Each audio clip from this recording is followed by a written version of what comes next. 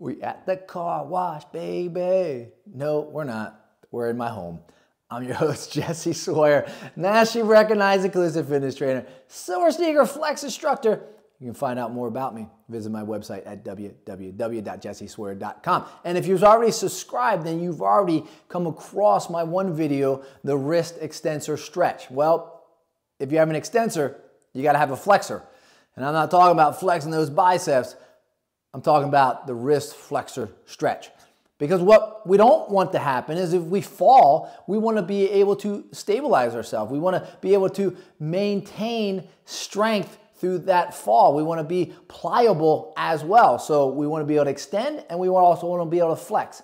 And here's a simple exercise for those instructors to add to your Silver Sneaker classes, or for those seniors or older adults if you're worried about falling, or even if you're worried about your pickleball game. This is a great exercise for you to do. Or if you fish or golf or throw ball with anything, a great exercise to help minimize osteoporosis or osteopenia, and then also help with recovery of carpal tunnel as well.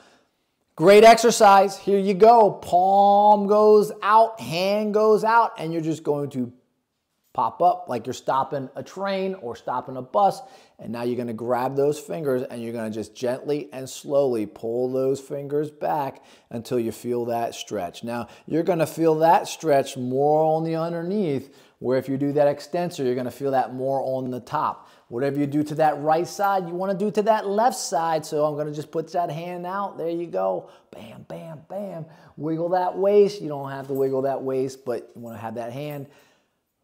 Left hand's out, right hand grabs those fingers, and you're trying to keep that wrist nice and stable and pull straight on back until you feel that stretch. Again, you're going to feel that stretch on the underneath side of that wrist. How many times you do it is entirely up to you, but I would suggest you subscribe so you can get the wrist extensor stretch, and then with this, you got the wrist flexor stretch.